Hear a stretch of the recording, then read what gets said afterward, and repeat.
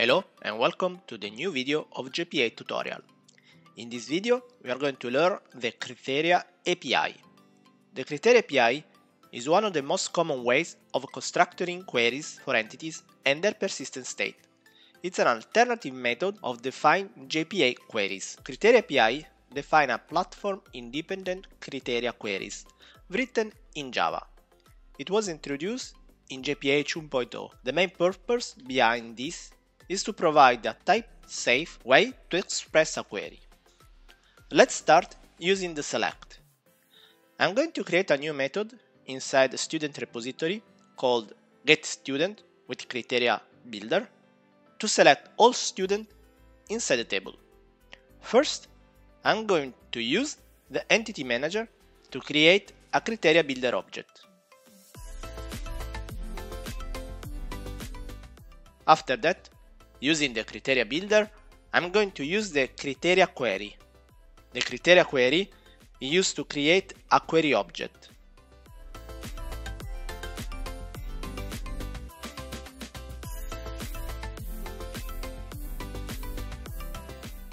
Then, using the CriteriaQuery.from, I'm going to create the query root.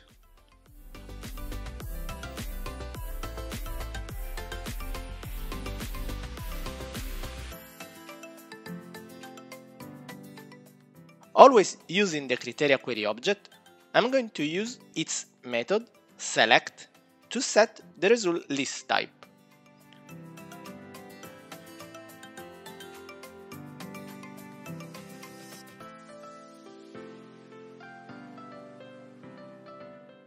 Before completing the method, I'm going to use again the EntityManager and its method createQuery, passing the select object in order to create the typed query instance.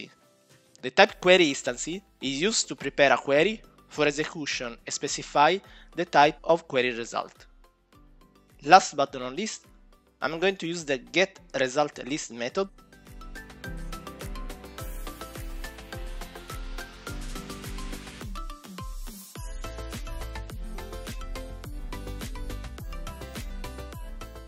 Let's test it in the app class.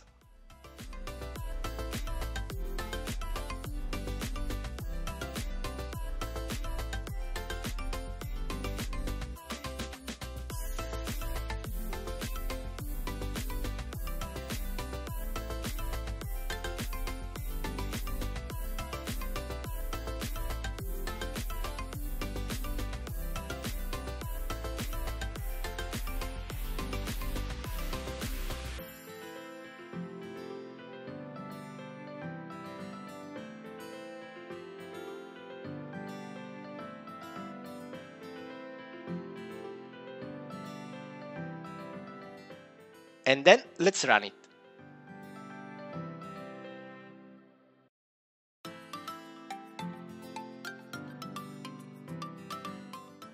We have printed the list of students.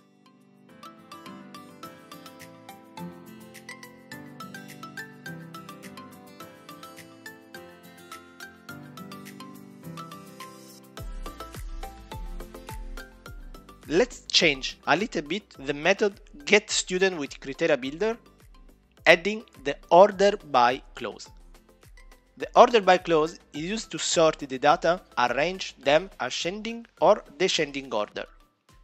The CriteriaQuery interface provides order by method to define the type of ordering.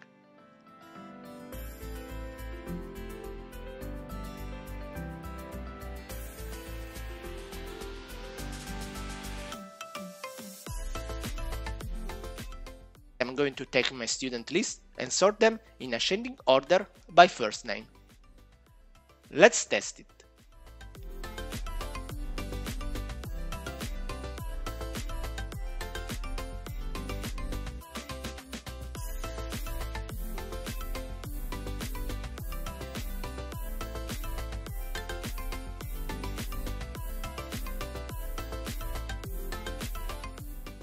Good.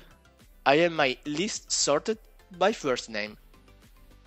Now I want to change the order from ascending to descending and see the result.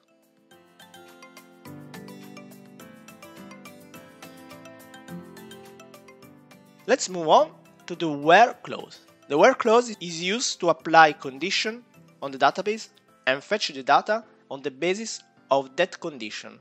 Inside the student repository class, I'm going to create a new method called getStudent with where first name in order to fetch all students with the first name that is as first name underscore 1 or as first name underscore 2.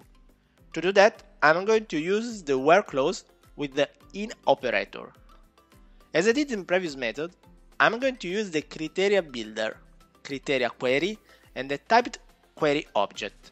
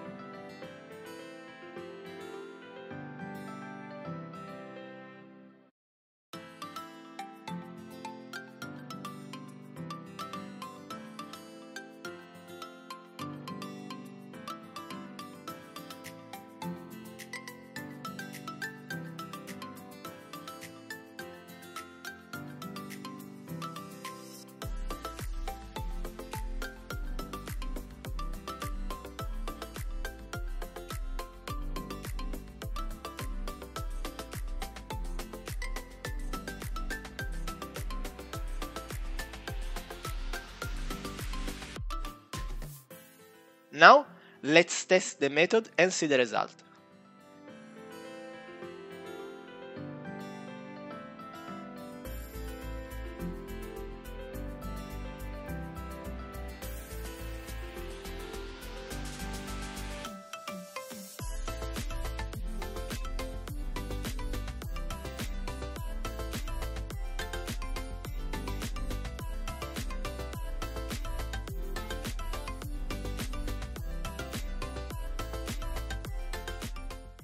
Inside the log, I have my student list from the getStudent with CriteriaBuilder method with 3 elements.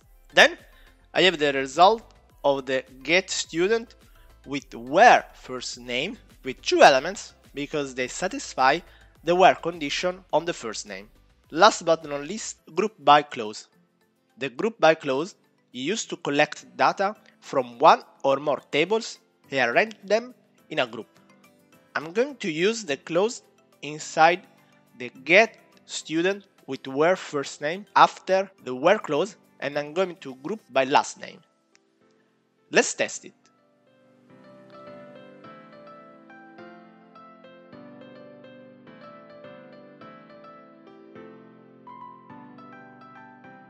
In this video, you have learned how to use the Criteria API in JPA, where we use the select, where, order by, and group by clause. I hope you liked and enjoyed the video.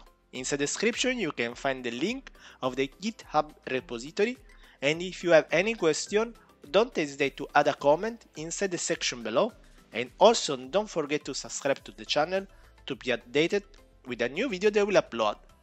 See you in the next video, bye!